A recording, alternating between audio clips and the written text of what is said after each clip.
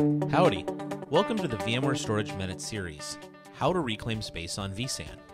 This space savings translates to lowered storage costs. First off, we're starting with a virtual machine with a data drive using 340 gigabytes. We're going to delete all data on this disk at the guest level. As Space Reclamation has not happened yet, it's still reporting 340 gigabytes in use. To resolve this, we will first enable space efficiency at the cluster level. Next, we'll restart the virtual machine. Once restarted, disk optimization will show the drive as thin and allow us to reclaim space. Going forward, all deletions will automatically be recovered. Checking again in vCenter, we will see that the space usage has been reduced.